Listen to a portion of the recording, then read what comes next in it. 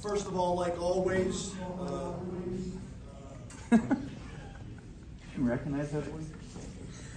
I like it. I don't know who's talking up there, but first of all, I want to thank you guys for coming and covering Penn State football like always. I want to thank our fans because obviously less than ideal situation, and our fans were phenomenal. From all the reports I was getting, we were going to have a tough weather game, but it was beautiful all day until we stepped on the field, and then it opened up and didn't stop. So the fact that our fans were out there and supporting us the entire game, that doesn't happen too many places around the country anymore. Some programs are having a hard time keeping people after the first half, no matter the circumstances. So I'm really appreciative of our students. I'm really appreciative of our fans in general.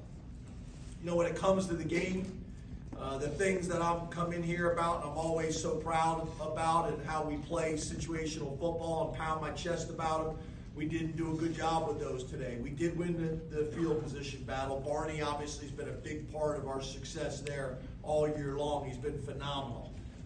He should be getting more people talking about how well he's playing, in my opinion. We did not win the turnover battle. Coming into this game, I think we were number 2 in the country in turnover ratio. Well, we saved them all up for tonight.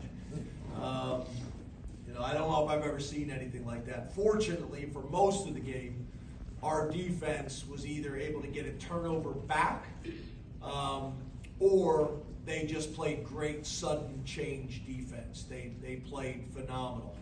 I think we started the game with 5 straight 3-and-outs, which is really, really impressive. We lost the penalty battle, and we lost the explosive play battle. So, not really our formula for how we win, but again, like I said earlier, there is a ton of value of being able to win games under less than ideal situations. So, we're going to go into this bye week. It is a bye week, not an off week. It is a bye week, and we got to get better this week. We got a tough stretch coming up with Michigan. We gotta get in that facility, and we'll practice Tuesday, Wednesday, Thursday. The players will have off the weekend. The coaches will go recruit on the weekend. We'll get obviously a head start not only on our next opponent, but the next couple opponents. We also need to live in the training room and get as healthy as we possibly can. But it's coming at a good time. It's coming at a good time. So, again, I appreciate you guys coming out, and I'm happy to answer questions. Raise your hand, we'll get a mic to you.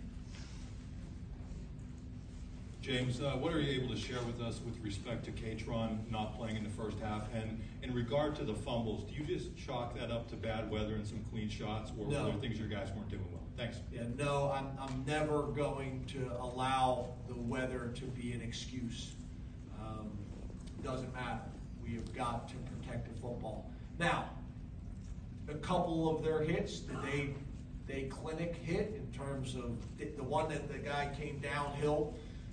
We were running a play that we call WASP, and the safety came down and put his hat right on the ball. But part of ball security is pad level. You got to take on shots with the top of your pads. Obviously, you can't take on a helmet with the ball. That ain't going to end well. But we didn't handle it well. But no, the weather will never be an excuse for us. We obviously need to continue working there. We don't go inside when it rains, and sometimes they're looking at me like I'm crazy, like what do we have the indoor for? That's why. So we'll continue to do that. We'll emphasize that this week even more. But what was the other part? Katron. Oh, Katron. Yeah, there's a lot of times, and I know everybody has different approaches with these things. I don't get into injuries, and I don't get into internal decisions, and I know sometimes that puts you guys in a tough position, and I apologize for that.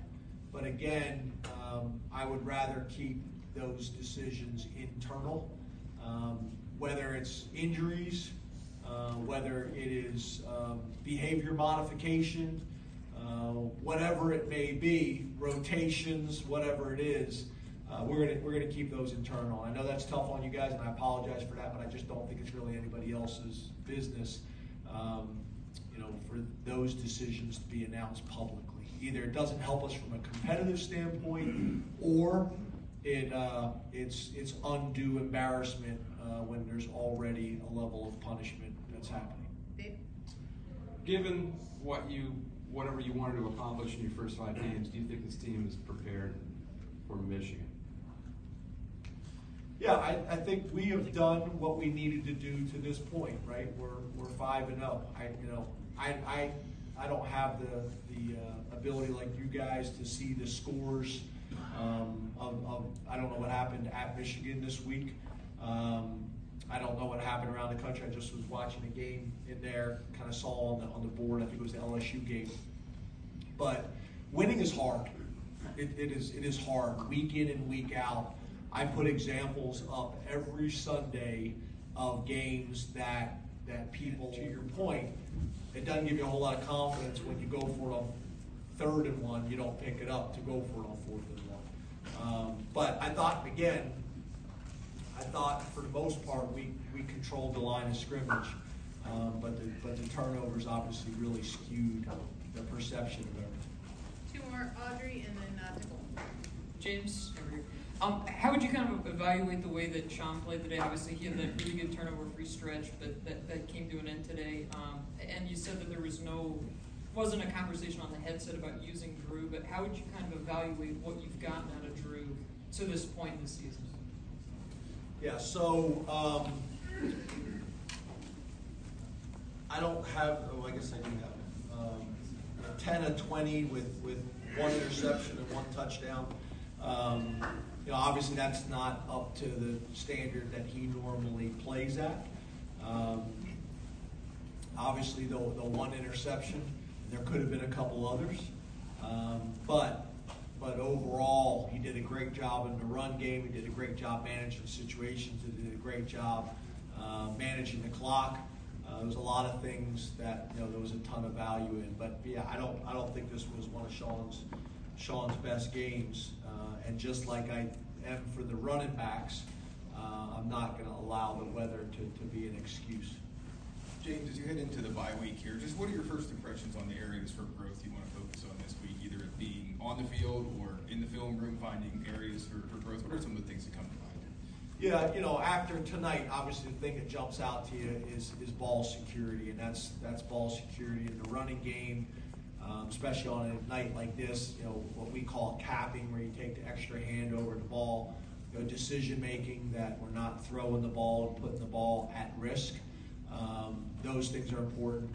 To Neil's point, doing a better job in short yardage situations. We work really hard to get the short yardage situations. We got to do a better job of executing them. And then the same thing on the defensive side of the ball, not necessarily tonight, but 3rd and long. We've done a pretty good job of getting the 3rd and long situations, and we've let people off the hook in those. So we got to be better there. Our PAT field goal protection in the middle, we made some subtle adjustments there with personnel and some techniques, and I thought that was better tonight. So we'll continue to build there. But there's a lot of areas. We will look at ourselves. We'll do a cross the ball self-scout, and then obviously we'll also get a head start, like I mentioned, on our opponents, and that'll be kind of a blend this week of both those things. Thank you, Coach. Thanks, guys.